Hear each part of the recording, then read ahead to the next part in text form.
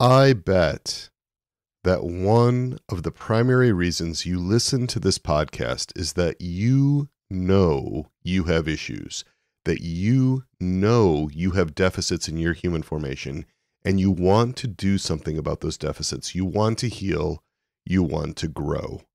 And you want to heal and you want to grow in a way that is fully Catholic. You want to heal and grow in your human formation in a way that harmonizes with how the Catholic Church understands the human person. And I also bet that you've made real efforts, that you've tried a lot of ways to get better, to overcome your difficulties in your human formation. Lots of spiritual means, prayer, lots of prayer, and sometimes, maybe often, prayer is really difficult for you. There could be distractions, there could be difficulties. There's lots of things that go on inside you that you don't understand when you're praying. And even with the prayer, some things just haven't seemed to get much better for you. And then there's the sacraments, confession, the Eucharist. Many of my listeners are daily communicants. They receive our Lord daily in the Eucharist. I totally support that. I go to daily Mass. It's a blessing that I can walk to the nearest parish in 10 minutes and pray before our Lord in the Blessed Sacrament for at least an hour each day. And I go to regular confession. I'm sure that prayer and the sacraments have helped you in many ways. But if you are a regular listener to this podcast, you have likely realized that prayer and the sacraments, the spiritual means might not have resolved everything for you. You still might have psychological symptoms, anger, depression, impulsivity leading to act out in various ways, a lot of unresolved shame, unresolved trauma issues. There can be a whole host of problems that we still have, even with a rich spiritual tradition, excellent spiritual means, a good spiritual plan of life. If you are a regular listener to this podcast, you know that I like to bring in natural means, that I'm not just focused on spiritual means. I also focus on natural means for your human formation, the natural means in the natural realm. And this is really obvious to us in medicine. If you are in a car accident, you suffer broken bones, you've got arterial bleeding, you don't just use spiritual means. You don't just pray and frequent the sacraments. You apply pressure to that bleeding. You call 911. You get the EMTs out there. You get to the hospital so that you can be treated. You bring in the natural means to resolve the medical issues in the natural realm.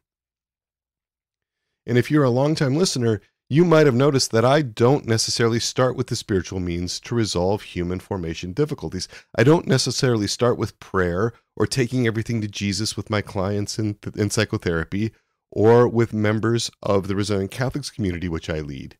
That can raise some eyebrows among faithful Catholics, especially Catholics who don't see the differences between the natural realm and the spiritual realm like I do. Now, let me give you an example. Very often I get asked about my appearance on the Restore the Glory podcast, episode 79. Dr. Bob Schutz, Jake Khym, they are the hosts of the Restore the Glory podcast. I highly recommend that podcast. You can find Restore the Glory podcast wherever you listen to podcasts, or you can go to restoretheglorypodcast.com. Dr. Bob Schutz, many of you know him or know of him. He earned his doctorate in family relations in 1981 from Florida State University. He's the founder of the John Paul II Healing Center in 2004.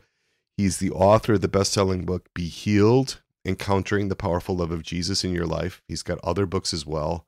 Dr. Schutz spent more than 30 years as a therapist. He retired from active practice as a therapist in 2014. And he has taught at the graduate level, at the undergraduate level, courses in marriage and family relationships, human development, applied psychology, marriage and family therapy. He's one of the most influential voices in the Catholic world in human formation over the last 20 years. His co-host on that podcast, Jake Khym. Jake has an MA in counseling psychology with a BA in theology. He has worked in various pastoral ministries over the last 22 years. He's the founder of Life Restoration at liferestoration.ca with his wife, Heather Khym. And he ran a counseling practice for more than 15 years. These are guys with experience. Jake and Bob had me on for episode 79 of Restore the Glory. That episode was titled The 3 Essential Relationships, Part 2, myself with Dr. Peter Malinowski. I really enjoyed that episode. They were such great and gracious hosts. And the quote, controversy, end quote, centers on one particular clip, this exchange between Jake Khym and me, which occurs at the 35-minute, 33-second mark and runs to the 40-minute, 20-second mark of episode 79. I am going to play this clip with the gracious permission from Bob and Jake. And in this clip, Jake Khym described how he works with parts, how he works with his own parts. And he asked me what I thought of that as a model for parts work. I really appreciate Jake Khym's openness here in describing how he works with his parts. That takes a lot of vulnerability. He's providing a window into how he works with his own parts. I'm really grateful to him for that and for letting me replay it now. So here is that clip. It's about 5 minutes long. Peter, let me run by you a way that I've tried to integrate or make sense of this or work with this, and tell me what you think and maybe some other way or improvements or whatever. So I've likened this to pick a setting that can have multiple seats at, and imagine it. So my image is, for some reason, it's a boardroom. So there's a big table and multiple chairs, and then there's the chair at the head of the table, which implies an authority, but it's kind of the leader of the room. Now, this could be it could be a dinner table, it could be a picnic table, but for some reason, it's always a table for me. And how I do this work, and please comment, is at the head of the table are two chairs in my mind. One is for my true self, and the other is for Jesus. Mm-hmm. And then around the table are multiple parts of me. Mm-hmm. And what's interesting is I'm pretty visual and imaginative, and there's at times what feels like a part that's just like spinning in his chair, and he's like, I don't care, this is stupid. There's another part who's like heads down on the table, like, I hate this. There's a part that's maybe out of his chair in the corner who feels like, I don't want to be here, this is terrible.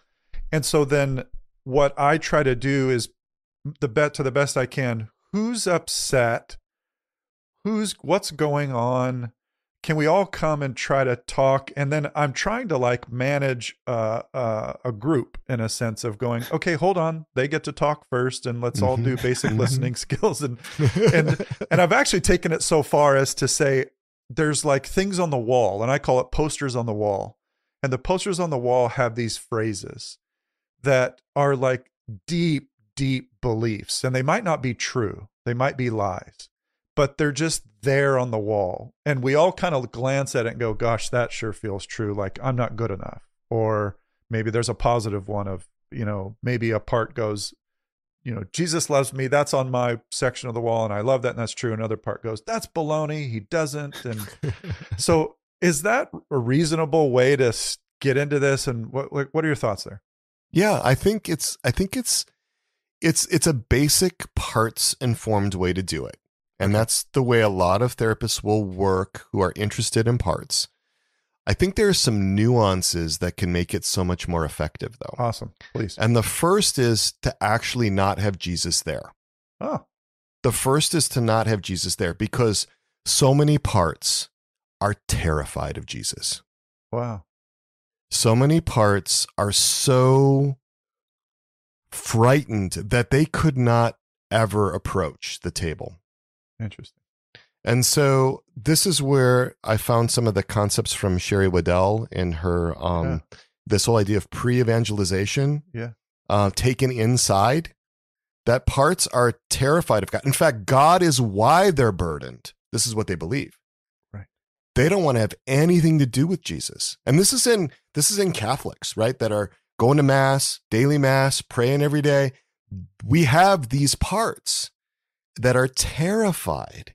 Huh. And so if the self can love the part, that can be like St. Paul, the milk, right?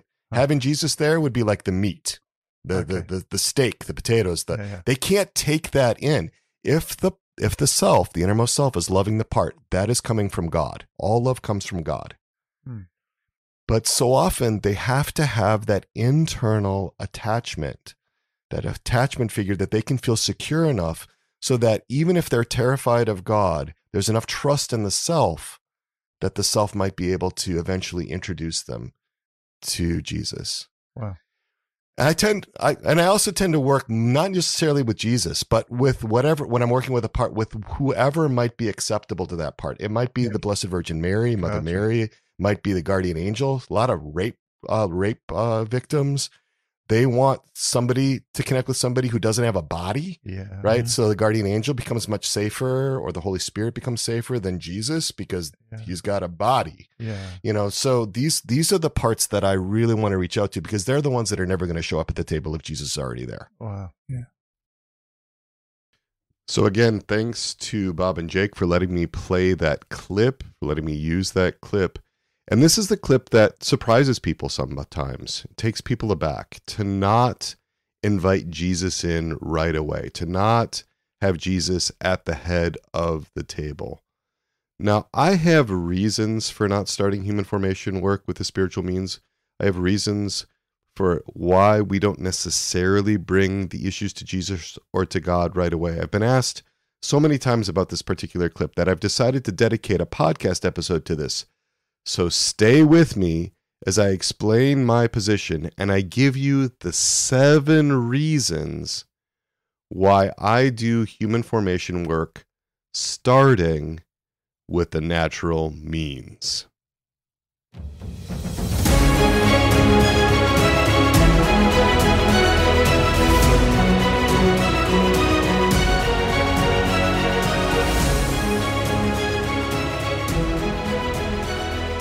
I am Dr. Peter Malinowski, also known as Dr. Peter. I am your host and guide in this Interior Integration for Catholics podcast. I am so glad to be with you today. I am a clinical psychologist, trauma therapist, podcaster, writer. I'm the co-founder and president of Souls and Hearts at soulsandhearts.com.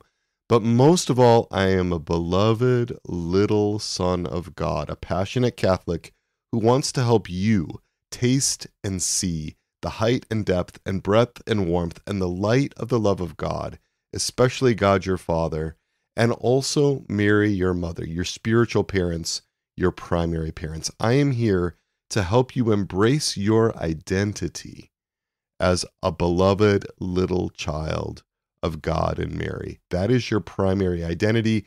That is what this podcast is all about.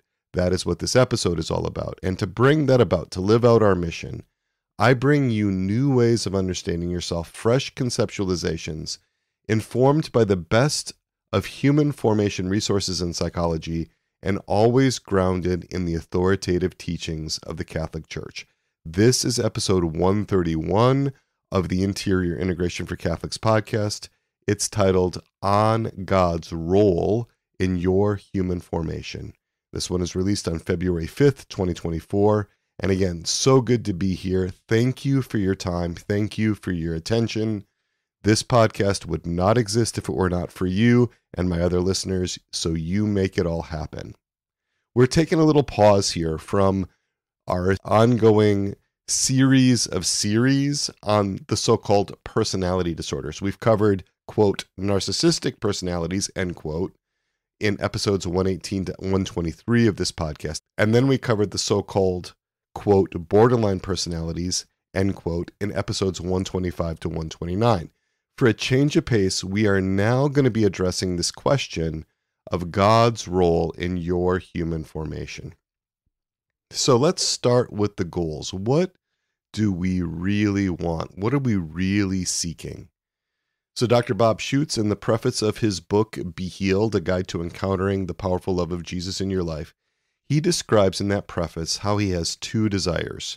The first one, quote, to share with the world through the church the incredible healing power of Jesus' love.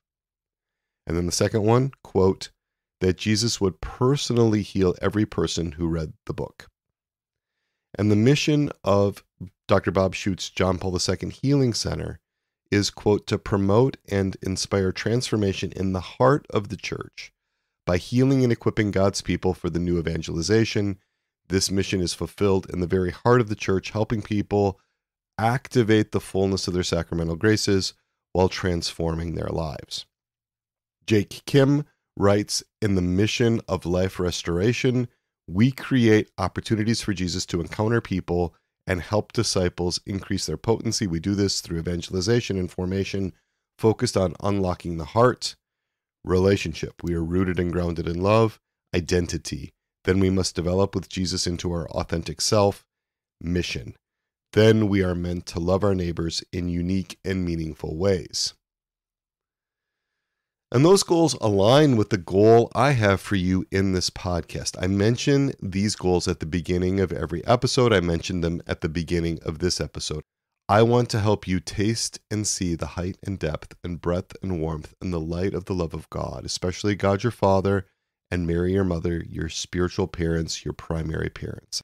I'm here to help you embrace your identity as a beloved little child of God and Mary. It's very relational.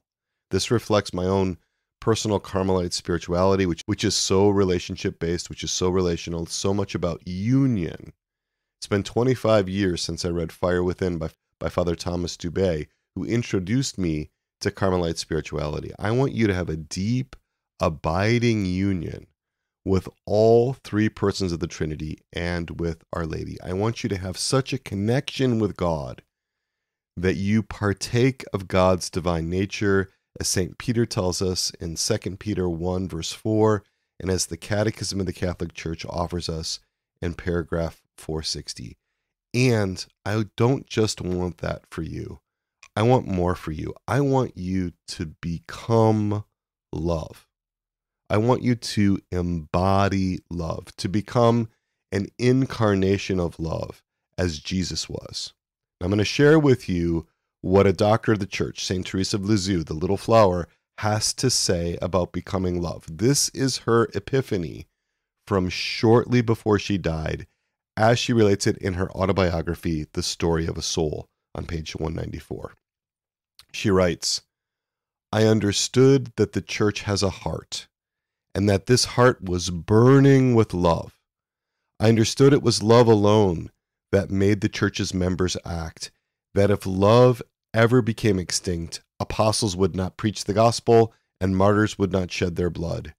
I understood that love comprised all vocations, that love was everything, and that it embraced all times and places.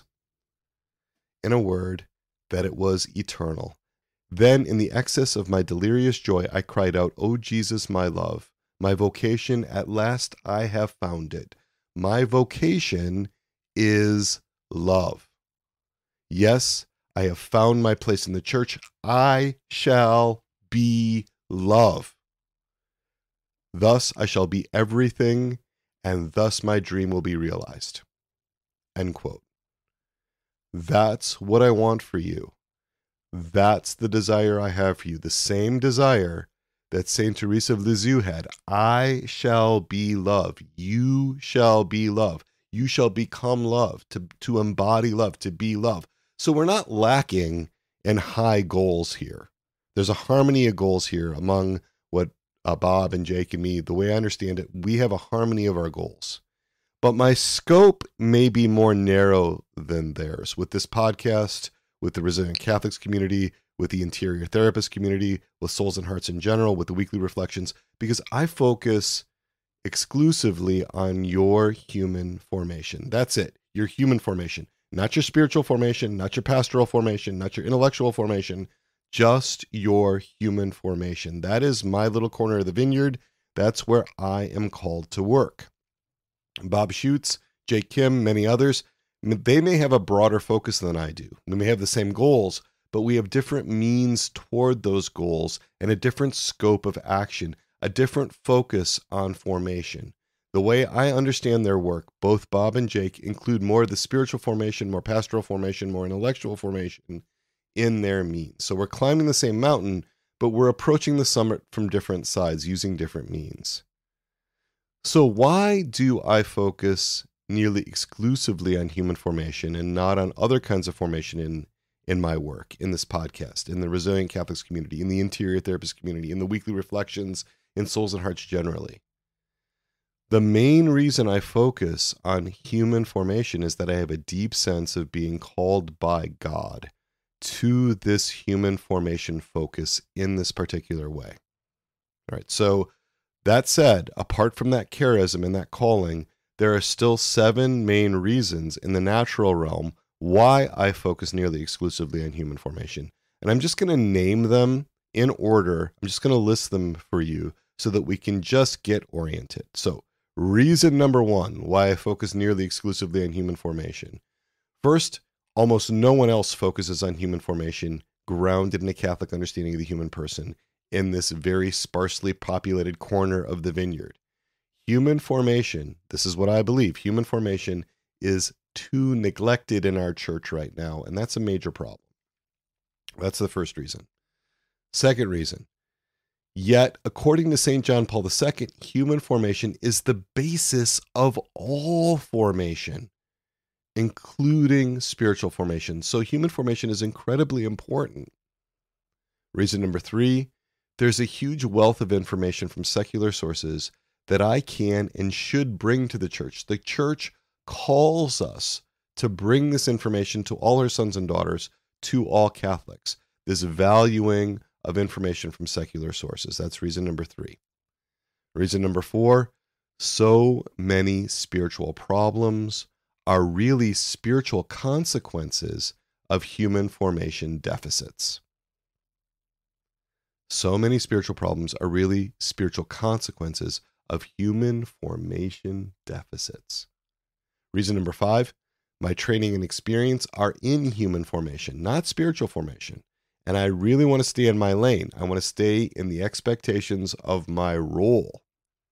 Reason number 6, when we look at good early development and maturation of infants, toddlers, and preschoolers, we are seeing that natural means are used first, primarily, for their human formation, not spiritual means, natural means.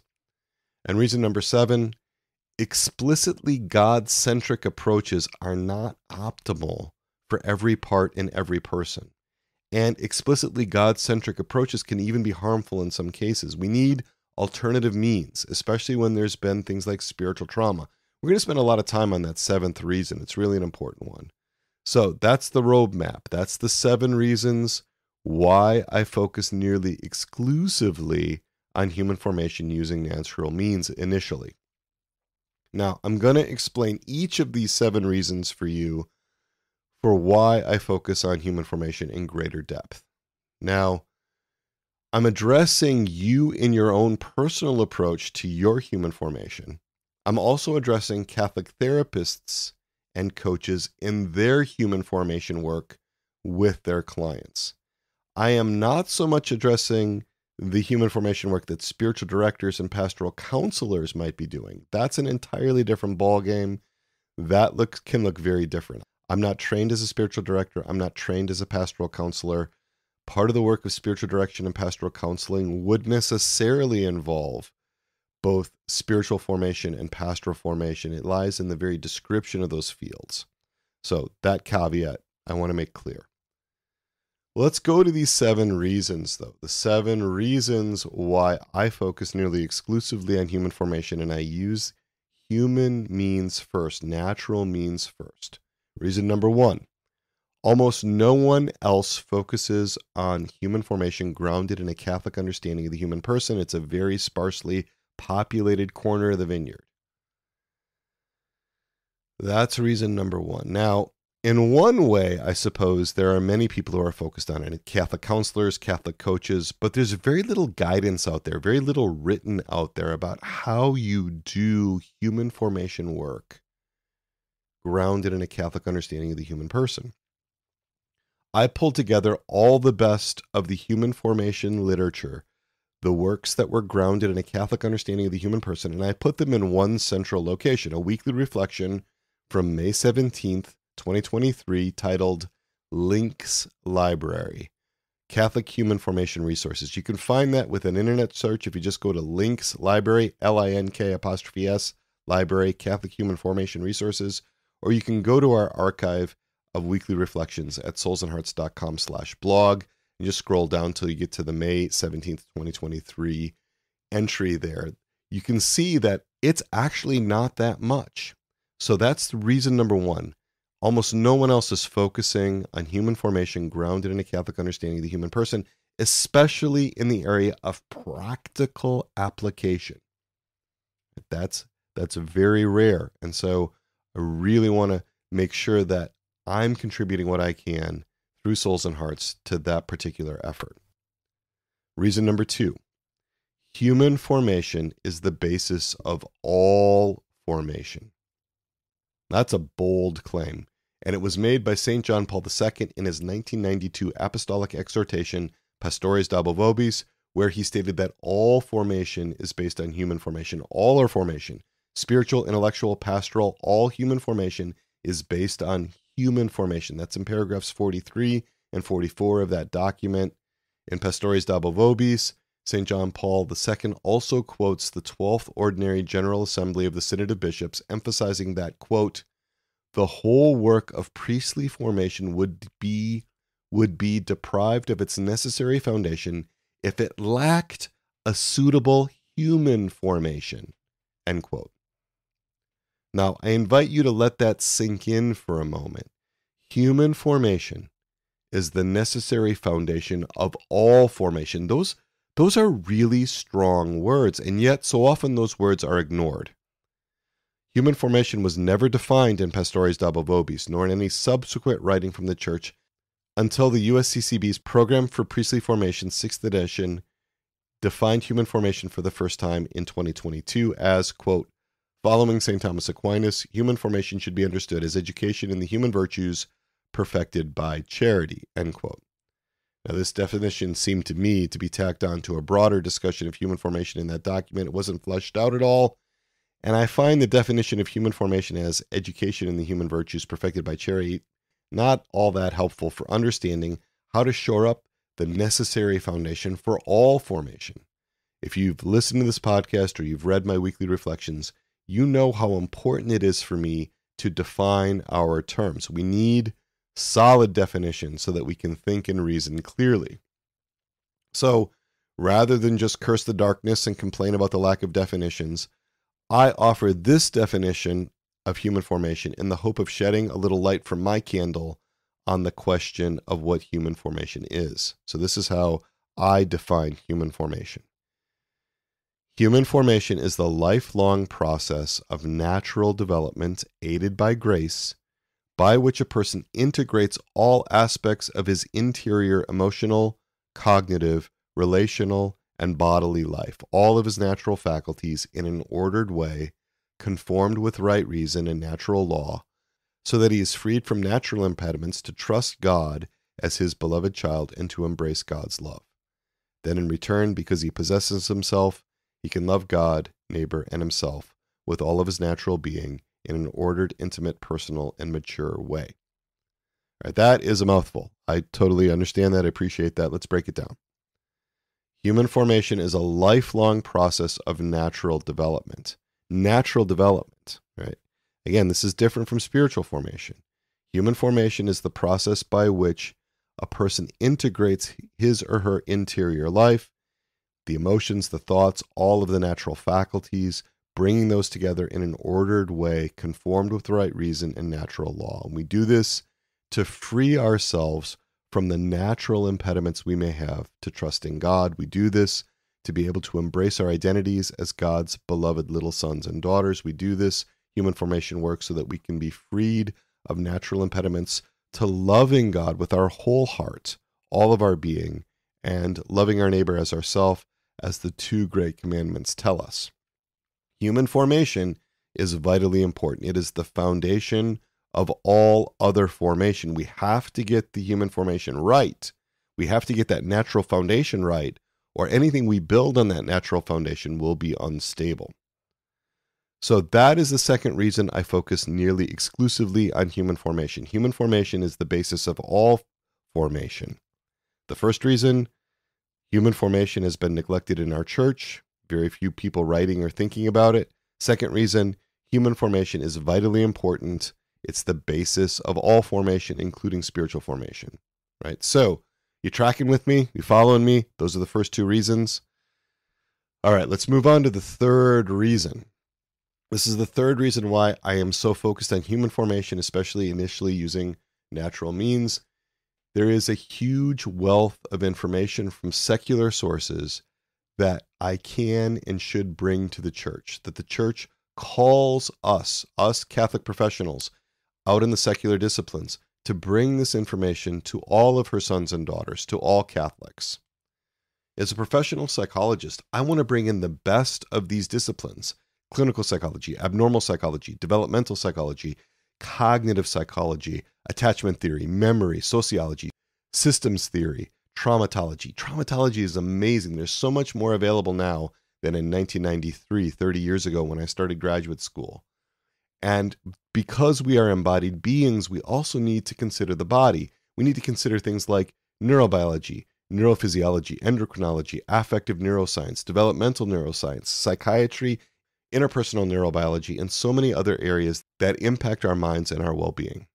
As a Catholic psychologist, I am going to look into these secular sources. I just don't think it's reasonable to expect that the United States Conference of Catholic Bishops or the Congregation for the Doctrine of the Faith in the Vatican, I don't expect them to be experts in these areas. It's not their calling. It's not their expertise. The church needs experts in these areas to help with human formation. All of these fields can help us in our human formation. All of these fields can help us shore up the natural foundation for our spiritual formation.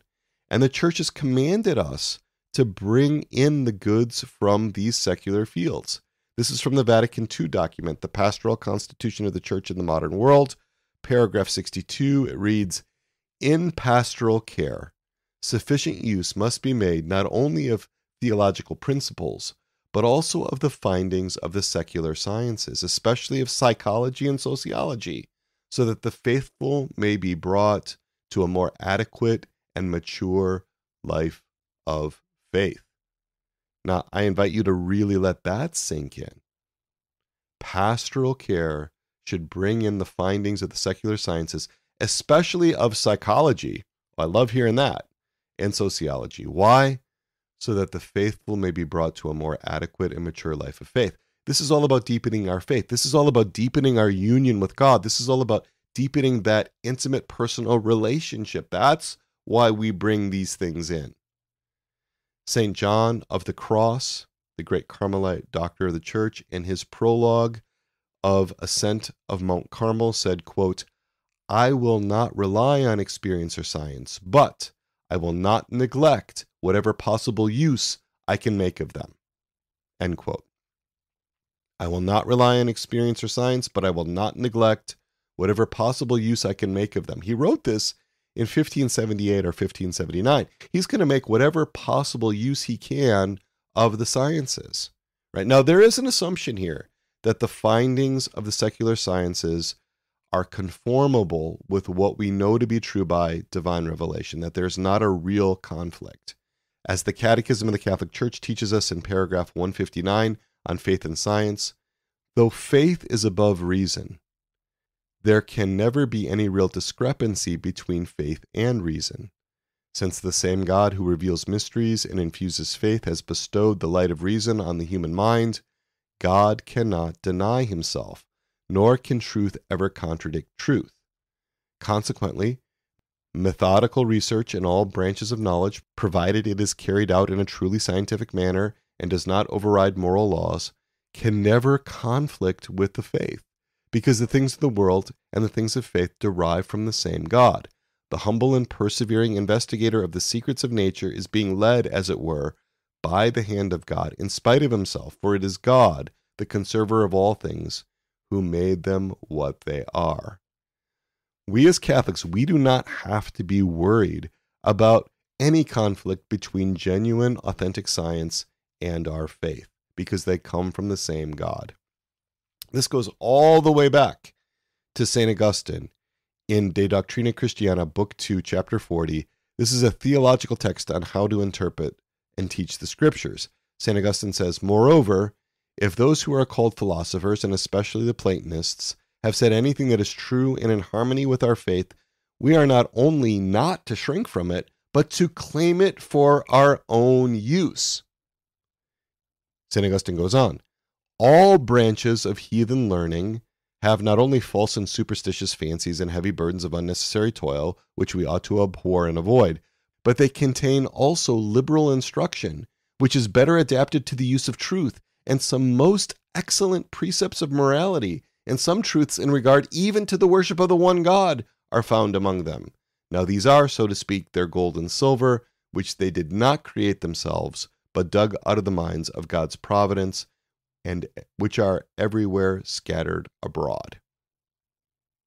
St. Augustine, going back to the 4th century, he is telling us we are to mine the gold and the silver from those non-Catholics. God can reveal the glory of creation to people from all kinds of backgrounds. In the 20th century, Watson and Crick, the discoverers of DNA, they were very hostile towards Catholicism. Do we reject the double helix structure of DNA because of Watson and Crick's anti-Catholic bigotry? No, we don't. God revealed something to Watson and Crick. They shared it with us. We can take advantage of that. So reason number 3, why I focus nearly exclusively on human formation using the natural means in souls and hearts, is because there is such a wealth of information from secular sources to be mined. And the church not only invites me, but commands me to bring these findings from secular sources in, as long as they are conformable with our faith. So, a brief review of the reasons.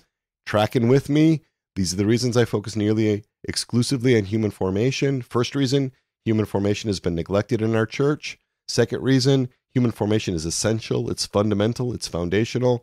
Third reason, there are so many benefits from secular sources that the church welcomes us to use as long as that proper order is maintained. These sources can benefit us not only in the natural realm, but also in the spiritual realm. Those 3 reasons so far. Which brings us to reason number 4. So many spiritual problems are really spiritual consequences of human formation deficits. So many spiritual problems are really just spiritual consequences of human formation deficits. The problem is actually in the human formation realm. It's in the natural realm, but it's got downstream consequences in the spiritual realm. And I realized this very early on in my practice. Someone came into my office with a lot of internal conflict about God the Father. Almost always, there were issues with her natural earthly father. We've known about this phenomenon for more than a century. Sigmund Freud called it a transference.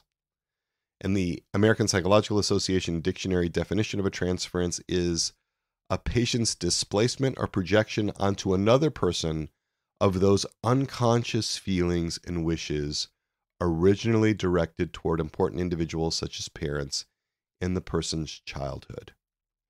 It is posited that this process brings repressed material to the surface, where it can be re-experienced, studied, and worked through to discover the sources of the person's current neurotic difficulties and to alleviate their harmful effects. In other words, these clients that were coming to see me that had difficult relationships with their earthly fathers were projecting those father transferences onto God. I recognized this really early.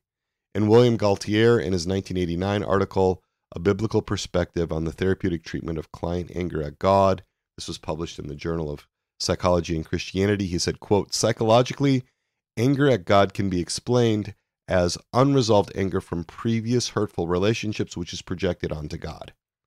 And he goes on to say, people commonly transfer onto God the characteristics of parents and significant others because a relationship with the invisible God is by faith and his development duly preceded by relationships with parents and significant others. William Gaultier says that people commonly transfer onto God the characteristics of parents and significant others.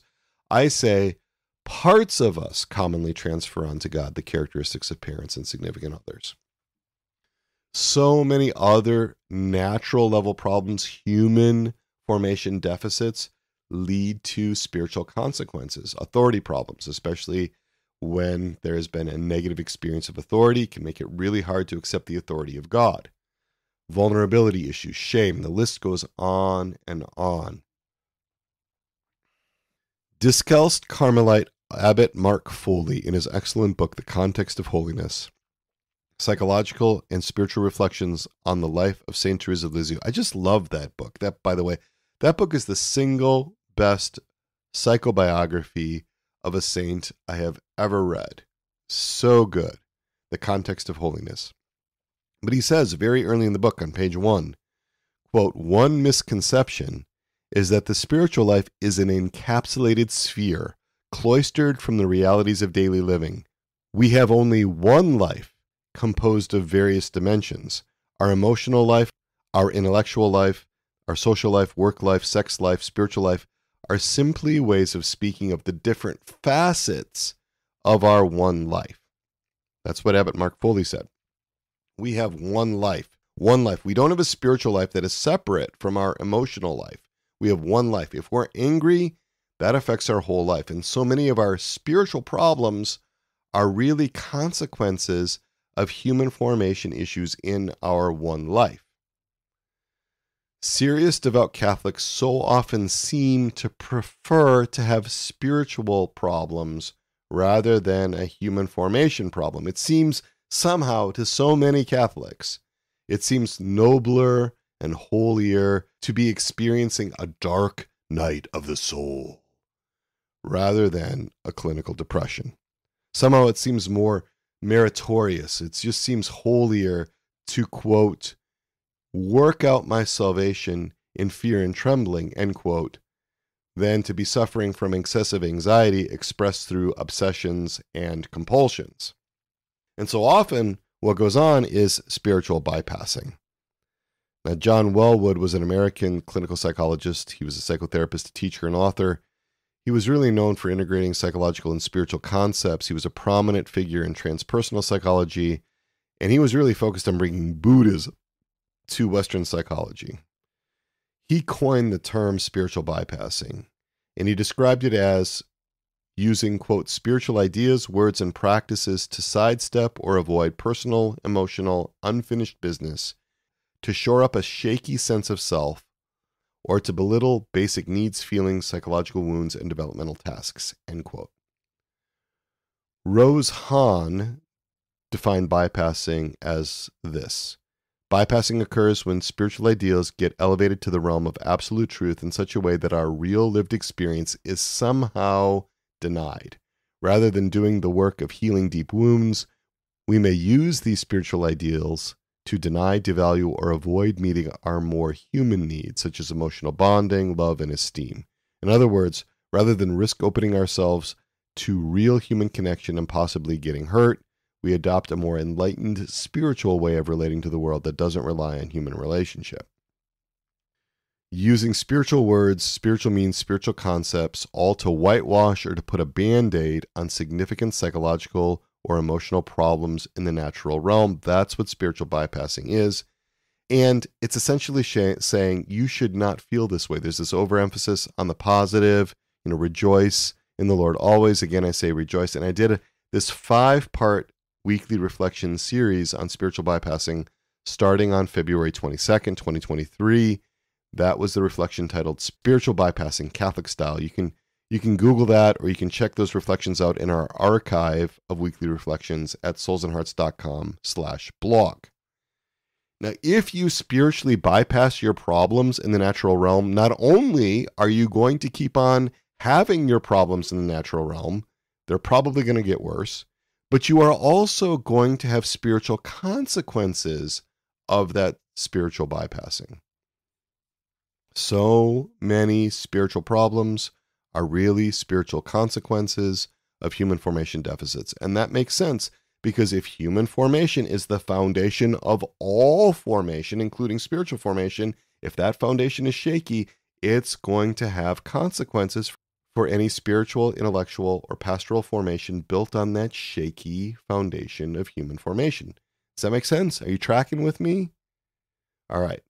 So here are the reasons, the 4 reasons we've covered so far of why I focus nearly exclusively on human formation using natural means initially so far. The first reason, human formation has been neglected in our church. Second reason, human formation is essential, it's fundamental, it's foundational. Third reason, so many benefits from secular sources. The church invites us, commands us to bring those benefits in. Fourth reason, so many spiritual problems are really spiritual consequences of human formation deficits. You have to deal with the human formation foundation. That brings us to the fifth reason. The fifth reason why I focus almost exclusively on human formation using natural means initially, and that is my training and my experience are in human formation. I'm not trained in spiritual formation or pastoral counseling, so I stay in my lane. I stay in the expectations of my role. I'm a clinical psychologist. I'm not a spiritual director. I'm not a pastoral counselor. Those are above my pay grade. And my clients look to me as a professional to bring in the natural means, not to move immediately to the spiritual realm. Same thing in the Resilient Catholics community, same thing in this podcast, same thing in the weekly reflections. I stay in my area of expertise. I work in a regulated profession. The State Board of Psychology in the state of Indiana creates, maintains, and enforces the administrative code that governs the practices of psychologists in Indiana. And our Lord, he told us to render unto Caesar that which is Caesar's. We are to follow legitimately constituted authority. I need to conform myself to that authority. As long as that conformity doesn't mean that I'm violating any aspect of faith and morals, I am to conform to it. That is what our Lord did from even before his birth. Even before his birth, our Lord was conforming himself to civil authority. Mary and Joseph, they traveled 70 miles to Bethlehem from Nazareth to register for the census taken while Quirinius was the governor of Syria. This is all from Luke chapter 2. It's extremely difficult conditions. It's a harsh order from the civil authorities for a pregnant woman to have to travel 70 miles right in her 9th month of pregnancy. They did it anyway. Mary, Joseph, Jesus, they did it anyway in obedience to the legal authority of an occupying empire that did not have the consent of the people in Judea that it governed. Right? That is a lot of conformity to civil authority, and that's a model for us to be considering. I don't have any objections to the way the administrative code in Indiana that governs the practice of psychology reads. There's nothing in there that violates faith and morals, so I'm going to conform myself to that. I have done some consultation with Catholic therapists who do what I call mystical therapy. In mystical therapy, the therapist is pretty much just channeling God's direction. They're getting this private revelation from God about what to do. That's what they believe anyway. They're just listening for the voice of God in their sessions, and they're transmitting that voice of God to the client. They're not really questioning those directions. They just assume that whatever this private revelation or whatever it actually is true, that it's actually the voice of God. And when I don't affirm the mystical private revelations that guide their therapy, that leads to pushback. That gets them upset. I'm aware of a lot of other sources that those, quote, private revelations, end quote, could be coming from. My training and my experience are in human formation. They're in psychology. That's what my degree is in. That is what my licensure is in. It's not in interpreting somebody else's private revelations about how to do therapy. Now, I'm embarking on providing human formation to spiritual directors. I'm really excited about this. This is going to be starting next month, early March. I'm going to start leading 2 Foundations experiential groups just for Catholic spiritual directors. And in these groups, the spiritual directors and spiritual director trainees, they're going to be working on their own human formation with me. And I anticipate that these spiritual directors will want to know how to work internal family system stuff into their spiritual direction. I anticipate that they're going to ask me how they are supposed to work on human formation with their trainees. And I will say to them, I don't know. Because I don't know how to do spiritual direction. I'm not qualified to teach spiritual directors or spiritual director trainees how to do spiritual direction. I don't know. That's above my pay grade. I don't really know how to do that. The Foundation's experiential groups that I run, they are about the human formation of the spiritual director. I know how to help spiritual directors with their human formation. That falls in my bailiwick. That's in my wheelhouse. Human formation for spiritual directors isn't that different from human formation for anybody else. But as far as like how you apply this in spiritual direction, I'm going to be silent on that. And that's probably going to be frustrating to some of those spiritual directors. But that's okay. I can work with that. So the fifth reason that I focus on human formation in this podcast, in my weekly formation, in my human formation work in Souls and Hearts, in the RCC, in the ITC, in these Foundation experiential groups, is because that's where my training and experience lie. That's my lane. That's my expertise. So we now have 5 reasons that I've explained why I focus nearly exclusively on human formation, why I bring natural means in, especially at the beginning. The first reason, human formation has been neglected in our church. It's vitally important. That's the second reason. The third reason, there are so many benefits from secular sources that the church welcomes us to bring in. The fourth reason, so many spiritual problems are really spiritual consequences of human formation deficits. And the fifth reason, human formation is what I'm trained in. It's what I'm an expert in, and I stay in my wheelhouse. The reason number 6, though, now we're going on to reason number 6. When we look at good early development and maturation in infants, toddlers, and preschoolers, we see that natural means are used first, primarily, in their human formation. Developmentally, that's how we start out. Our parents form us as little human beings primarily with natural means. When we're little, when we're infants, when we're toddlers, when we're preschoolers. Yes, we get baptized. That's really important. Baptism brings us into the church, makes us members of the mystical body of Christ. That's a major spiritual reality that has a great impact. It's really important. But we're looking at this phenomenologically. We're looking at the felt experience here. And if one looks at the normal developmental course of maturation, parents don't typically use spiritual means to foster human formation with infants, toddlers, and preschoolers. Instead, they use natural means. They connect in communication. They connect in attunement. They meet their little ones' attachment needs, their integrity needs, using natural means. Now, here's where I want to mention this concept of parts, as understood in internal family systems. Parts feel like separate, independently operating personalities within us, each with its own prominent needs, its roles in our lives, emotions, body sensations, guiding beliefs and assumptions, typical thoughts, intentions, desires, attitudes, impulses, interpersonal style, and worldview. Each part also has a God image. I've discussed parts at length in many episodes of this podcast, including episode 71, A New and Better Way of Understanding Myself and Others. Many parts of a person may have missed out on the natural means needed in their human formation. They may have been exiled or split off. They may not have been present phenomenologically in conscious awareness.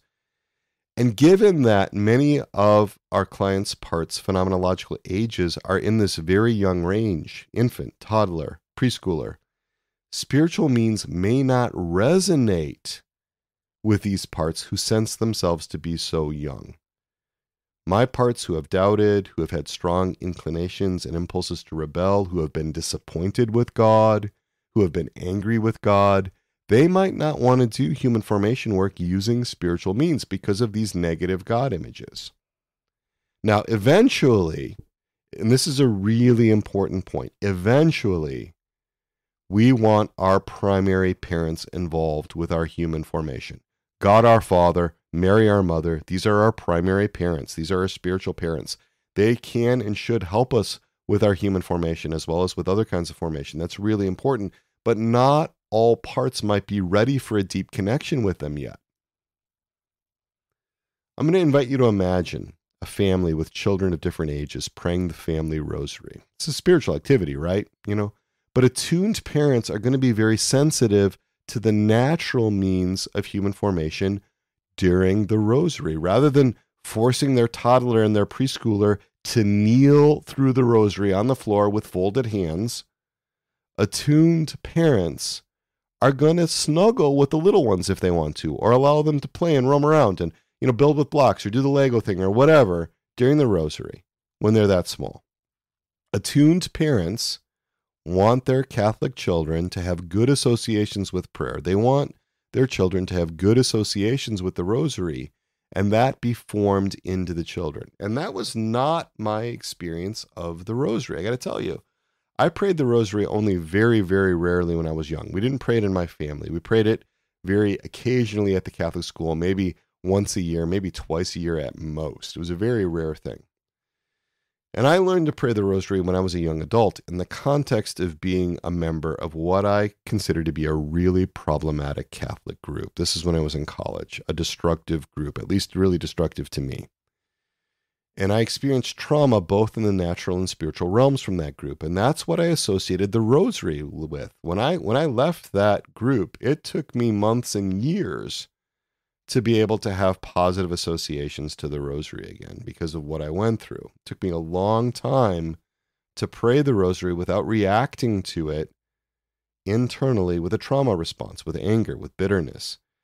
I had really negative associations with the rosary at a natural level. So if someone had suggested to me that I pray the rosary as part of my human formation or part of my spiritual formation, some of my parts would have reacted really negatively to that. That would not have been attuned to what those parts' experiences were. Those parts of me needed to be able to trust again. Those parts of me needed to be able to enter into relationship with Our Lady in a different way other than the rosary, because that had been rendered toxic by the context in which that had happened. So to trust in other people, to tolerate being vulnerable again in human relationships, that's sometimes really needed before bringing spiritual means to human formation. Sherry Waddell, in Chapter 5 of her 2012 book, Forming Intentional Disciples, discusses the need for pre-evangelization. Now, she's talking about one person evangelizing another person. I'm thinking about this in terms of our parts, how parts of us need to be pre-evangelized. And when she says that we need to have this initial trust, she describes how, quote, a person is able to trust or has a positive identification with Jesus Christ, the church, a Christian believer, or something identifiably Christian. Trust is not the same as an active personal faith. Without some kind of bridge of trust in place, people will not move closer to God. The first task of evangelization is to find out if a bridge of trust already exists. If this trust does not already exist, then our first job as an evangelizer is to help build that bridge. This is especially vital now that a fundamental distrust of Christianity in general, and the Catholic Church in particular, is the new normal in many places. After a decade of scandal, Catholics must work hard to earn trust. We earn such trust primarily through relationships, through the integrity, compassion, warmth, and joy of one's own life and faith. Many don't trust God or the church, but they do trust the Christian in their life. For someone who, at this very early threshold, it is far more important that trust exist than that it make logical sense. Our job at this point is to affirm, strengthen, and if possible, broaden whatever trust exists. And she's discussing doing this not primarily by spiritual means, but by very human means, by attunement, by compassion. We are doing this through integrity, warmth, joy, by sharing our experiences, by sharing vulnerability. I argue that we need to do that inside of ourselves, and that if parts of us have been burned in spiritual ways that hold burdens of some kind of a spiritual abandonment, spiritual betrayal, something like that, some way that they're perceiving their experience, this is really common in cases of spiritual trauma, that we need to approach these parts using the natural means, that we need to approach them on a human level first to be able to build a sense of trust, to be able for these parts to trust your innermost self as a secure internal attachment figure. Eventually, that your innermost self could be a bridge between those parts and God. So there's an order to these things. By necessity, trust is built using natural means with the person or the part. Yes, grace is operative, working behind the scenes, but what that person or that part is experiencing is something in the natural realm. So that's reason number 6 for why I focus on human formation using natural means nearly exclusively initially. When we look at good early development and maturation of infants, toddlers, and preschoolers, we see that natural means are used first primarily. When we look at recovery from spiritual trauma, there's an importance in natural means. So are you staying with me? We're almost there. We've covered 6 of the 7 reasons. We're just going to recap them. 6 reasons that we've covered so far for why I focus on human formation nearly exclusively, using natural means initially, right? Again, remember, we want to bring our primary parents in, God our Father, Mary our Mother, our primary parents to help with human formation, but the timing is critical. First reason, human formation has been neglected in our church. Second reason, human formation is essential, it's fundamental, it's foundational. Third reason, so many benefits from all these secular fields. The church welcomes us. The church demands that we bring these in. Fourth reason, so many spiritual problems are really spiritual consequences of human formation deficits. Fifth reason, human formation is what I'm trained in. That's what I'm an expert in. And the sixth reason, in normal human healthy development, in the maturation of little children, we use the natural means before the spiritual means. And that leads us to the final reason, reason number 7. Explicitly God-centric approaches are not optimal for every part and every person, and they can even be harmful in some cases. We need alternative means, especially when there's been spiritual trauma. I'm going to spend a lot of time on this one. It's really important. What do I mean by an explicitly God-centric approach? What I mean by an explicitly God-centric approach is an approach where God, often in the person of Jesus, is front and center, very prominent in the human formation work, in the therapy process, for example, or in the coaching. There are many clear and direct references to Jesus or to God, direct invitations for Jesus to come in, a God-centric or a Jesus-centric approach. That may work well for many people, especially for those people whose managers have not suffered spiritual trauma. It works really well. You know, I have heard so many great stories, so many wonderful stories of healing from those that have been involved with the JP2 Healing Institute and Bob Schutz's work. I see him as having a very God-centric and specifically a Jesus-centric approach, very explicitly Jesus-centric. The approach that Jake Khym was describing in the lead-in, in the intro, that was a very Jesus-centric approach. And again, that's wonderful for many people. If you've benefited from that, that is great.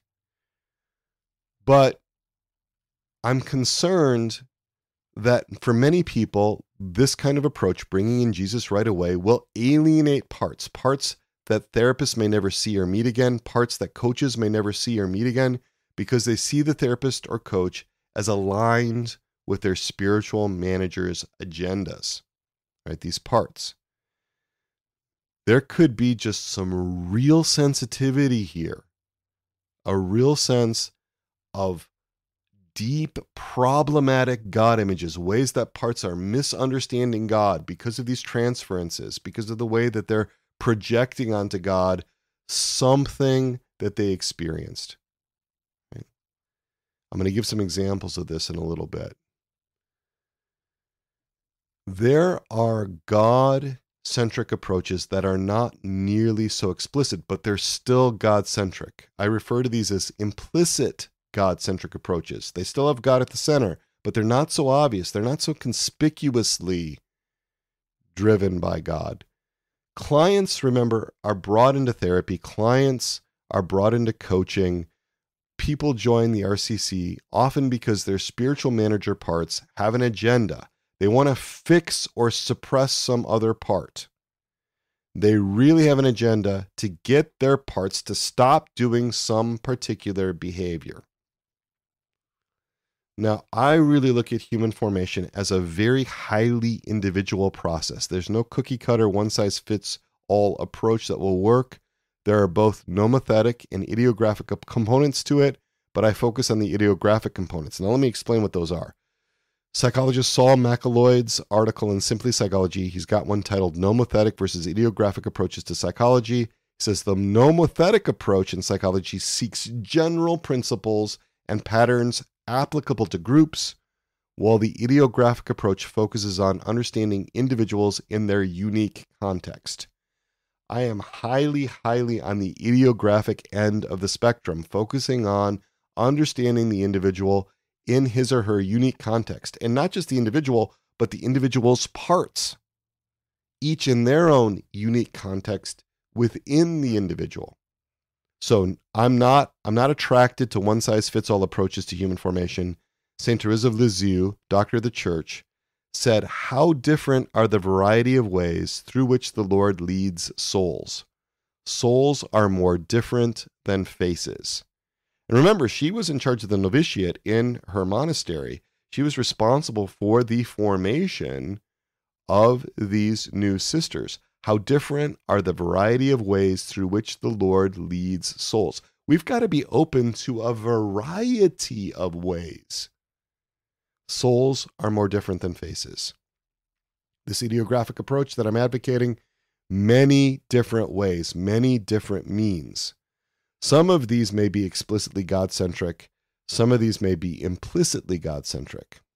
Let me give you an example of what I'm talking about. A psychologist, a friend of mine many years ago, told me that he always prayed with his clients at the beginning of each session.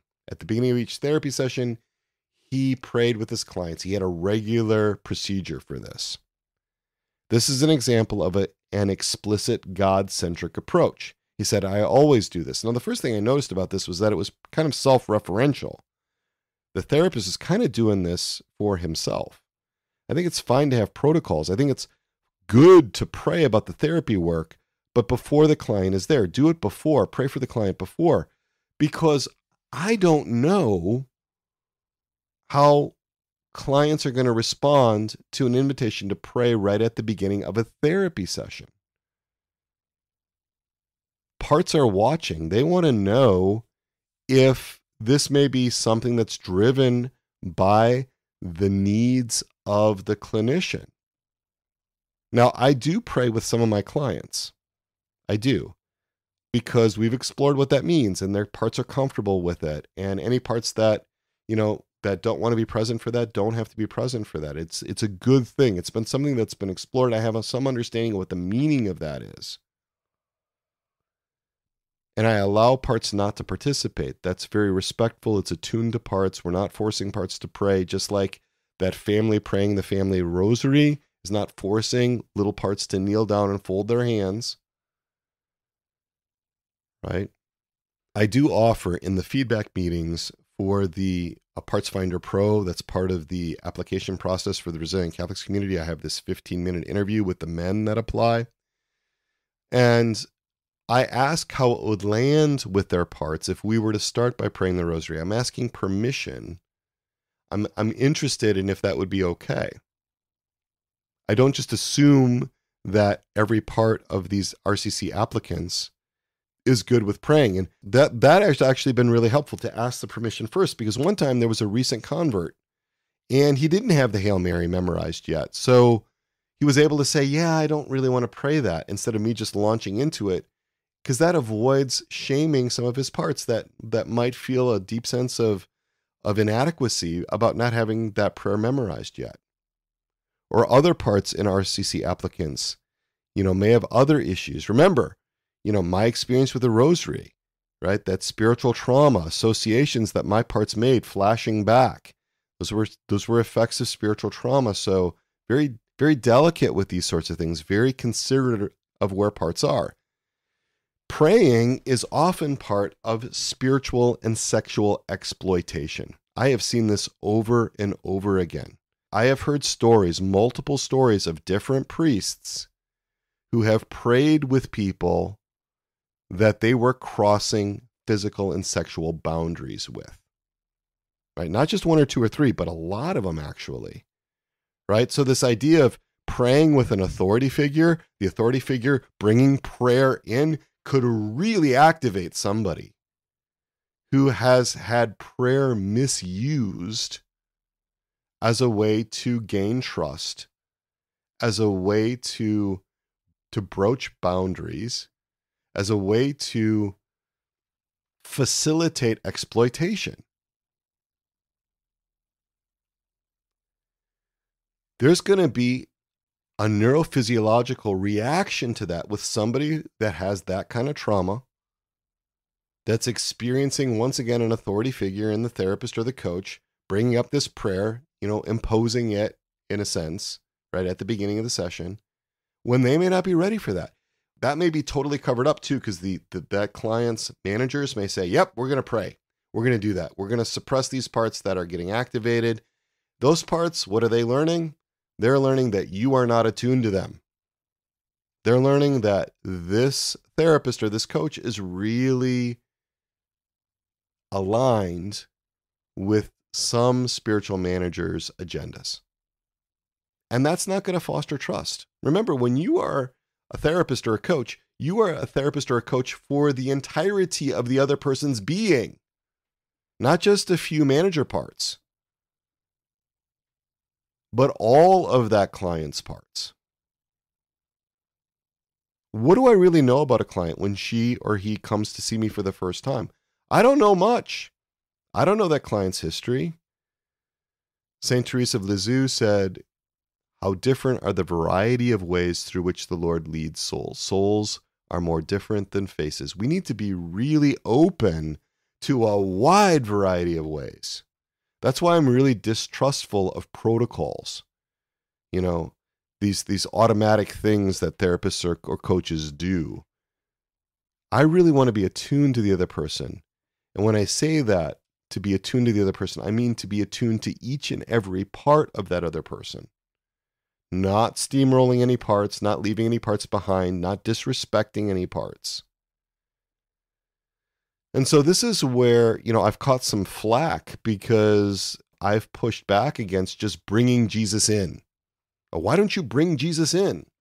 Bring Jesus into your therapy, or bring Jesus into the RCC, or invite God into the human formation work. Some people have questioned why I don't bring up spiritual confidants until week 28 of year 1 of the RCC, of the Resilient Catholics community. Now, I find this whole idea of bringing Jesus in really awkward. I have difficulties with the way this is framed, bringing Jesus into human formation work. Because I'm not Jesus' handler. I'm not Jesus' manager in therapy work or in the RCC. I'm not some stage manager giving cues to Jesus. There's no shortage of people who wanted to handle or manage Christ when he walked the face of the earth. Like the Zealot Party, they really wanted Jesus to be a revolutionary. They were seeking the relief from the Roman occupation of Israel. Also, I have a really healthy respect for how God is not my puppet. Now, I'm not saying that people who use God-centric approaches that are explicit believe that God's their puppet. So I want to be really clear about that. But it can feel that way sometimes to me. In the Chronicles of Narnia, Lucy asks about Aslan, who allegorically represents Jesus. She asks the beaver family, is Aslan safe? Safe, said Mr. Beaver. Who said anything about safe? Of course he isn't safe, but he's good. He's the king, I tell you. And Mr. Tumnus, he said, he's wild, He's not a tame lion.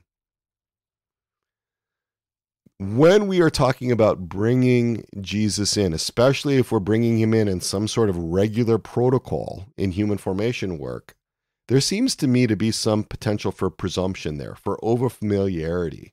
Right? God is in my pocket. But there can be a lack of awe and wonder and a lack of giving space for God to work. This requires a lot of trust, to let God do his thing in his own way. I'm reminded of Isaiah 55, verses 8 to 9. For my thoughts are not your thoughts, neither are your ways my ways, says the Lord. For as the heavens are higher than the earth, so are my ways higher than your ways, and my thoughts than your thoughts. In Romans 11, verse 33, oh, the depth and the riches and the wisdom and the knowledge of God, how unsearchable are his judgments, how inscrutable his ways. God's ideas, including his ideas in therapy, including his ideas in coaching, including his ideas when we're doing our own internal work, his ideas are so much broader, deeper, and better than our ideas. And I love this quote from Father Mike Schmitz. One of our favorite things to do, Father Schmitz says, is to put God in a box. And one of God's favorite things to do is to kick the heck out of the box. So my parts bristle when I'm told I have to do it one particular way, especially when that way is explicitly God-centric. Some of that may be pride. I get that. I would own that. But I really have these concerns, and I'm going to talk about this in greater detail in just a minute. Sometimes therapists or coaches get attached to particular means. They may have really benefited from a God-centric approach that was explicit. That really worked for them. So then they assume that that's the best way for everybody to do it. They generalize from their own experience. I remember my very first clinical supervisor. This was when I was but a wee graduate student. This clinical supervisor, this psychologist, described himself as a recovering alcoholic, and he was very attached to a particular means, and that particular means was Alcoholics Anonymous. That was the only way to really treat anybody that had substance abuse issues. Everything was about Alcoholics Anonymous. That was the one way. He wasn't open to other approaches, and if anyone suggested another approach, he took offense. He took it personally, as though somehow that suggestion threatened his recovery or cut him in his identity in some way. St. Teresa of Lisieux, how different are the variety of ways through which the Lord leads souls. Souls are more different than faces. There are many paths to healing. There are many paths to growth. We need to be humble to be open to those, especially those beyond our limited imaginations. So there are some situations that I believe are particularly contraindicated to bringing Jesus into the therapy work in an explicitly Jesus-centric way or a God-centric way. Many people have a lot of internal conflict about God, very complex relationships with God because of their parts. That can be a contraindication. Those who've experienced spiritual trauma, especially betrayal trauma, abandonment trauma, they're perceiving God in these terrible ways. They've got these God image issues that need to be worked through. You can't just bring God in and expect that that's going to go over very well in an explicit way. Those who have problematic father issues are going to have difficulty with God the Father. Those with authority issues, those with a lot of bitterness or resentment toward God, disappointment with God, unresolved grief is another one.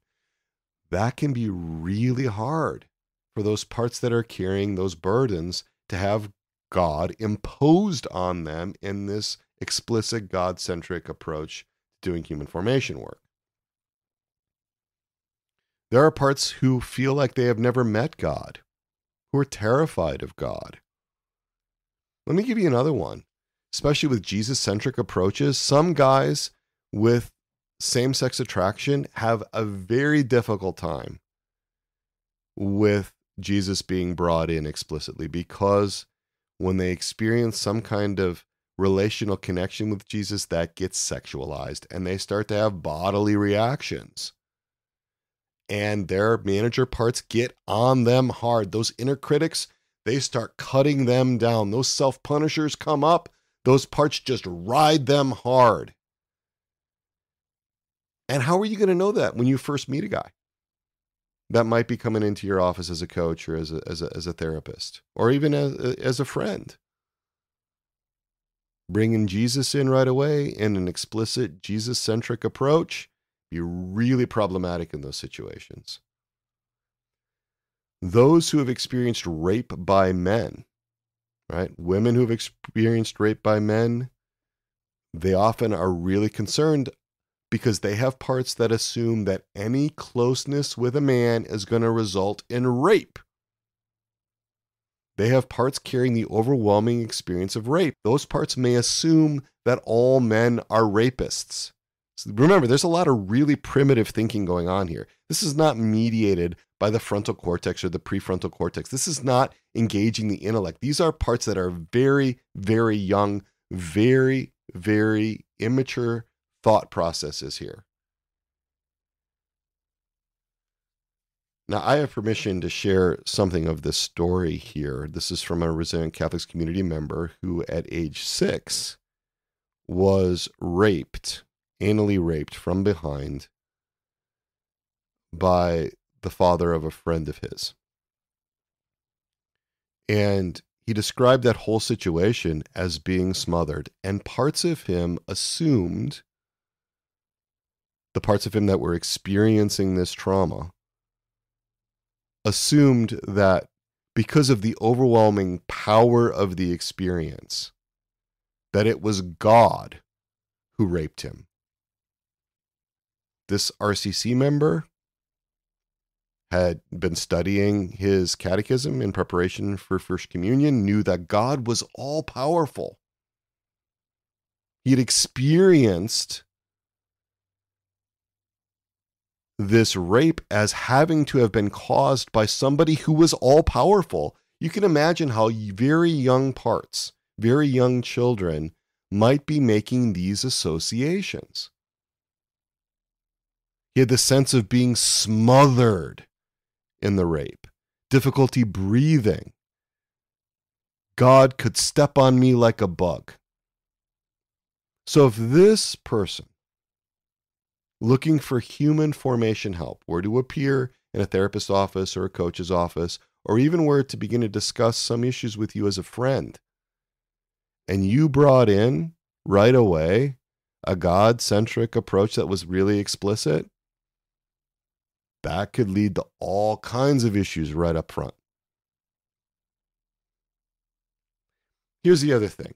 That, quote, not bringing Jesus in right away in an explicitly Jesus-centric approach does not mean that you're leaving Jesus out. You know, God, again, he's not a puppet. He's not a marionette on strings. What we want to do is to create a space for him to work. What parts need is love. Love is what heals. And that does not have to come through an explicitly God-centric approach to human formation. It just doesn't. If your innermost self can love your parts, that love has its origin and its root in God. You didn't make that love up on your own. You're allowing that love to come from God through you, through your innermost self, to your parts.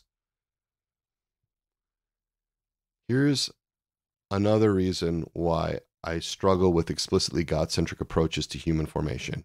And that is, what if they don't work?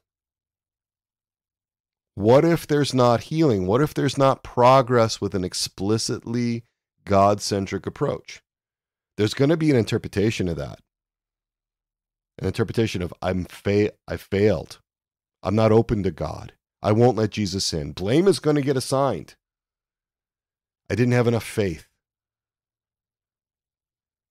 The temptation could be to blame oneself. I'm a failure. I'm a failure at therapy. I'm a failure at coaching. I'm a failure at virtue. I'm a failure at faith. I'm a failure at being able to relate with God. So we bring these God-centric approaches that are really explicit in. They don't work sometimes. And you know what? That's rarely ever discussed in the explicit God-centric way of doing this work. What to do when it doesn't work like that. Why? Because again, we could be dealing with some real spiritual trauma here. So I'm concerned that there is a subset of people whose parts have really negative God images, who are either not going to be fully present in an explicitly God-centric approach because some parts just won't have it. The approach isn't attuned to what they need, or they're just never going to engage in the first place. Now, why might coaches or therapists bring God into the human formation work in ways that are actually not helpful? Well, sometimes it's because the therapist or the coach is feeling insecure and whether he or she has the capacity to really accompany the person. There can be this lack of confidence in this process of journeying together with the client. I have seen numerous occasions, lots of occasions, when coaches and therapists engage in spiritualizing and spiritual bypassing. I've come across therapists who bring in God very early because of their own manager's fears. It's sort of like a Jesus take the wheel thing, right? The therapist parts are uncomfortable doing therapy with a particular client, sometimes due to a lack of training, but more likely because of a deficit in the therapist's own human formation. And so in trying to bring this God-centric approach, trying to put God in the middle of it, God taking over the therapy, they're abdicating their role as therapist and turning into some kind of spiritual advisor, which is often outside their competence. Those therapists can become particularly prone to spiritualization and spiritual bypassing. A lot of times when a client seems really, really open to a God-centric, explicitly God-centric approach, rah, rah for Jesus, there may be spiritual manager parts that are enthusiastic, but what about the other voices? Right? There's this possibility of compensation, right? Methinks thou dost protest too much, drowning out the other voices from the other parts of the client. Now, what's the alternative, right? Well, the alternative is really creating space for God's agency, right? God spoke to, I think it was Ezekiel. The voice of God was not in the earthquake or the fire, but it was in the stillness. We can ask open-ended questions. We can let our clients discover God in their own ways, in their own times, part by part. There's something really real, very powerful in that. These ideographic approaches that are tailored to each individual part of our clients. The client's own discovery is so much more powerful. It's so much better than the therapist or the coach making an observation or an interpretation for the client.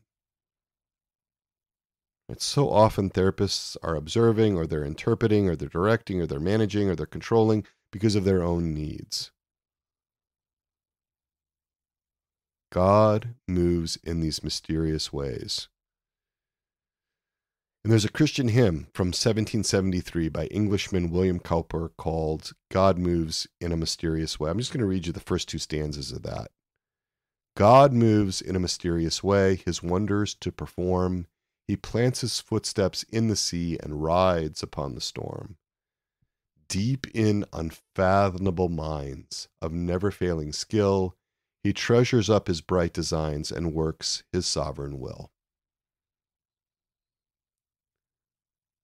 Jesus said, "Let the little children come to me and do not hinder them, for the kingdom of God is made up of such as these." Jesus didn't say, "Bring me to the little children."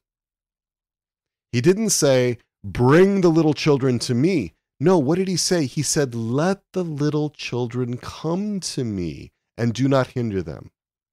He respects the agency of the little children. He knows that there's a teleological pull for little children to come to him. He knows that there's an inner desire that children will have to be with him if they are not hindered. We want to have this openness. We want to have this flexibility with parts. And if we create that space, it works. I'm going to refer you to a demonstration I did in episode 114 of this podcast. That was called Lifting Sexual Burdens, IFS demo with Drew Boa. Now, in this episode, I did a demo where Drew unburdened simultaneously 3 of his parts. These were the lost boys, the 5-year-old, the 8-year-old, the 13-year-old. These were all involved with a sexual fetish he had for braces. Right? And we unburdened all of that, and his innermost self became very present. This unburdening happened in the desert. And I did not, quote, bring Jesus in. I did not use an explicitly God-centric approach, even though Drew is a Christian. He's not a Catholic, but he's a Christian. The Holy Spirit came in like a dove, spontaneously. That was at the 1 hour and 54-minute mark of that podcast episode. And his different parts could ride that dove, could ride the Holy Spirit, could fly through the air, each of them. He was coming up with this in relationship with the Holy Spirit. I merely wanted to create the conditions where that could happen. I did not want to direct it. I did not want to guide it. This was something that was very clearly the work of God, Drew's receptivity to those graces. He must increase and I must decrease. That was what St. John the Baptist said. Our parts, they need an experience of love. All love has its origin in God, and love can often be accepted by our parts, even if they have really difficult God images, even if they cannot accept God, yet they can accept love. And eventually they figure out that As St. John tells us, God is love. Once I have a good sense that I'm connecting with the parts in myself or with a client or with someone I'm doing a demo with or in the RCC or something like that, when those parts have been listened to, when they've been connected with, when they've been able to share concerns, they are so much better equipped to have a divine encounter with one of the three persons of the Trinity, with God the Father, with Jesus, with the Holy Spirit, or with Mary. This whole process of getting to know parts' spiritual concerns, addressing their fears, is so respectful. And in the long run, I really do believe it leads to more rapid spiritual growth because the human formation foundations are better grounded for that spiritual formation, for that deep personal relationship. We want to allow parts to connect with God, with Mary, with other saints, guardian angels, to the degree that they can, embrace those spiritual means well and good. But let's not make a lot of assumptions. Let's really appreciate how complicated and how wounded some of these parts are. So reason number 7 for why I focus almost exclusively on human formation using natural means initially is because explicitly God-centric approaches are not optimal for every part and every person. They can even be harmful in some cases. We need alternative means, especially when there's been spiritual trauma. So, the recap. We've got all 7 of them now. So appreciate you staying with me through all of this. The recap of why I focus nearly exclusively on human formation and not other kinds of formation in my work, in this podcast, in the Resilient Catholics community, in the Interior Therapist community, in the weekly reflections, in the Foundation's experiential groups that I offer, in Souls and Hearts more generally. 7 reasons why I focus nearly exclusively on human formation using natural means. 1, almost no one else does it. Number 2, human formation is the basis of all formation. Number 3, there's a huge reservoir of information from secular sources that we are to bring in. Reason number 4, so many spiritual problems are really spiritual consequences of human formation deficits. Reason number 5, my training and my experience are in human formation, not spiritual formation. I stay in my lane. I stay in my wheelhouse, the expectations of my role. Reason number 6, when you look at good early development and maturation, you see that natural means are used at first primarily, especially with infants, toddlers, preschoolers. And reason number 7, explicitly God-centric approaches may not be optimal and may be even harmful for some parts in some persons. That may be a pretty small minority. I don't really know. I expect that a lot of people have issues with God, have parts that have disappointment, anger, sense of abandonment, betrayal with God, and may not resonate right away with an explicitly God-centric approach. Now, you don't have to agree with me on this. If you have found that using exclusively spiritual means to work through your human formation issues has worked for you, great. Go for it. More power to you. I am happy for you. Keep it up.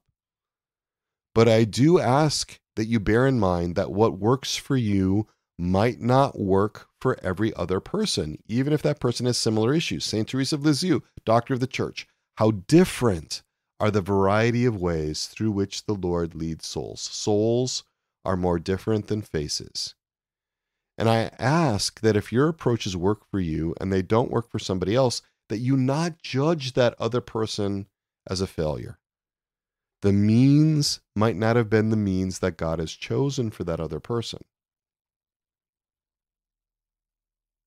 Now, I recognize the limitations of this podcast. I recognize the limitations of the Resilient Catholics community, the Interior Therapist community, Souls and Hearts generally. Souls and Hearts offerings are not sufficient for your spiritual formation, not by a long shot. We don't do spiritual formation in Souls and Hearts. You might consider this podcast, the RCC, the ITC, Souls and Hearts in general, to be pre-spiritual. In this podcast, in all the offerings of Souls and Hearts, we are learning the human formation arithmetic so that you can do your spiritual algebra. If you don't have the human formation arithmetic, you can't do the spiritual algebra. That's why St. John the Baptist is our patron. Why? Because he prepared the way for the Lord. That's what Souls and Hearts is all about. Our Lady, our mother, she prepared the way for Jesus. She is our patroness at Souls and Hearts. Souls and Hearts is a starting point. It's not a finishing point for our members' journeys. We don't take on, we are not a one-stop shop where you can get all your needs met. We don't operate like that at all. We are focused on human formation using initially natural means and then later spiritual means, especially that connection with our spiritual parents, God our Father, Mary our Mother. And this podcast is not for everyone. Episode 84 of this podcast, the who, the what, the where, the when, the why, and the how of the IIC podcast, I did a lot of math on who this podcast is for. We're a niche market. I'm looking for only 37,000 out of 100 million English-speaking Catholics that might get interested in this podcast. That's 0.037 of 1%, or 1 in 2,700 Catholics might be interested in this podcast. 1 in 2,700 English-speaking Catholics. And to go further than that, I think there are about 1,200 Catholics out of 100 million English-speaking Catholics that are ready for the resilient Catholics community. 0.0012% of English-speaking Catholics, about 1 in 83,000 English-speaking Catholics, I think, are ready for the resilient Catholics community. Now, hopefully those numbers will be growing. We're finding that the new applicants to the RCC know a lot more about parts. They know a lot more about IFS. They've been listening to the podcast. Now we have Jerry Creet's book that just came out. There's other resources out there that they're engaging with. So I think those numbers are going to grow, but it's still a really small percentage. So if this doesn't work for you, okay, go with what works for you. I'm just asking in this episode that when human formation is approached from an implicitly God-centric way, where God is not immediately front and center, that not be condemned, that not be judged negatively. That's what I'm asking, that you be open to that as being really helpful, especially for some people who have experienced spiritual trauma or some of these other difficulties that I described in this episode. All right, well, I've got some announcements for you. Dr. Jerry Creet's book, Litanies of the Heart, if you order it today from Sophia Press with the discount code LENT2024, you get 30% off. All right, that ends today, February 5th, the day that this podcast episode is released. I bought one through Sophia Press, got the 30% discount. I'm looking forward to getting that. I also have it as a Kindle version, so I've been reading it there. And then I've got other versions that Dr. Jerry has shared with me throughout the whole production process. But really encourage you to get that. That is an amazing book. We're going to be talking about that book in our next episode, episode 132. Super excited about that. I'm going to encourage you, go to our landing page, soulsandhearts.com/IIC, register for that. Dr. Jerry and I, this is going to be on February 13th at 7 o'clock p.m. Eastern Time. We're going to be discussing that book, your voices. We want your questions. We want your comments on that book. There's an open conversation. You have to register for that Zoom meeting. We've got space for 100 participants. Go to soulsandhearts.com/IIC. Get your free Zoom registration and join us for that meeting. It's going to be really great. If you can't join us live and you want to submit a question, go ahead and leave me a voicemail on my cell phone, 317-567-9594. And we take that voicemail and we can use it in that episode. Or you can email me a question at crisis@soulsandhearts.com. Also, I'm super excited that Dr. Peter Martin is going to be joining me for episode 133 of this podcast, when we're going to be discussing what I shared with you in this episode. Dr. Peter Martin, clinical psychologist, passionate Catholic out of Lincoln, Nebraska. He has this concept of internal evangelization, about how we go about connecting our parts with God. He's developed some ways of thinking about that. He's going to listen to this particular podcast episode, and he's going to join me for a conversation about that for episode 133. That'll be coming out on the first Monday of March. And then I've also reached out to Dr. Bob Schutz and Jake Khym. Would really love to have them as guests to continue this conversation about how we approach our internal world, about how we navigate in our internal world in such a way that maximally helps our human formation and helps our parts to connect with God our Father, with Jesus, with the Holy Spirit, with Our Lady. So we'll see if we can work it out that they can join us as well to continue that conversation. I'm going to invite you to meet me in New Orleans in April 25th to the 27th. The Catholic Psychotherapy Association Conference will be in New Orleans in the Big Easy. Check that out at catholicpsychotherapy.org. And before that conference begins on Wednesday night, April 24th, from 8 o'clock p.m. to 10 o'clock p.m., anyone associated with Souls and Hearts, any podcast listeners, any readers of the weekly reflections, any members of the RCC or the ITC, you can get in touch with me and we're going to get together in person. All right. If you'd like to come to that event, and we're going to be figuring out what that's going to look like, depending on how many people we have, we'll pick a venue, we'll do some demos, we'll have some conversation, we'll do a little didactics. Really join me on that. Let me know if that's something you're interested in, that you want to join me for in New Orleans. The evening of April 24th, that's a Wednesday, from 8 o'clock p.m. to 10 o'clock p.m. local time. Let me know, crisis@soulsandhearts.com. Send me an email. Let me know that you can make that. You don't have to attend the conference for that one. We did something very similar to this when I went to Denver last October. We got together with about 20 or 25 people that were affiliated in one way or another with Souls and Hearts. It was an excellent gathering. Really enjoyed that. So we're going to do that again. Then the next night, after the Catholic Psychotherapy Association social hour, which ends at 7 o'clock p.m. local time on Thursday, April 25th, we're going to do an event just for those Souls and Hearts members that happen to be attending the conference. We're going to get together, do some demos, have some conversation, and see where that takes us. So that'll be from about 7 o'clock p.m. to 10 o'clock p.m. on the evening of Thursday, April 25th.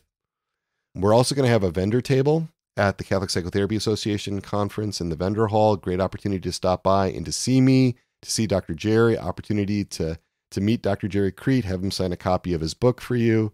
Check out the program for that conference. Jerry Crete and Christian Amalou are doing a joint presentation, and this is going to be amazing. It's called Defending the Internal Family, a Catholic Approach to Internal Family Systems and Ego State Therapy. These are the two guys that I most respect about how to ground internal family systems in an authentically Catholic understanding of the human person. These are the ones that have read the scripture, that have read the other church fathers, that have read the writings of the saints, that have gone through so many Catholic resources and found so many different ways that internal family systems can be modified and adjusted to be harmonized with our Catholic faith. Super excited about that presentation. That one's going to be on Saturday, April 27th at 2 o'clock p.m. to 3:30 p.m. local time. And also, I have so much respect for Dr. Greg Kolodechek. He's going to be giving a plenary talk called Intersubjective Self-Psychology Contributions to Family Life and Healing, Growth, and Development. That's also on Saturday, April 27th at 9 o'clock in the morning to 10:30. Deacon Kevin Stevenson, we reviewed his book, The Parent, Child, and Adult, Healing Our Inner Selves. We reviewed that book several weeks ago in a weekly reflection, and he's going to be giving a presentation on that on Friday, April 26th from 3:30 p.m. to 5 o'clock p.m. local time. So think about that. Go to catholicpsychotherapy.org.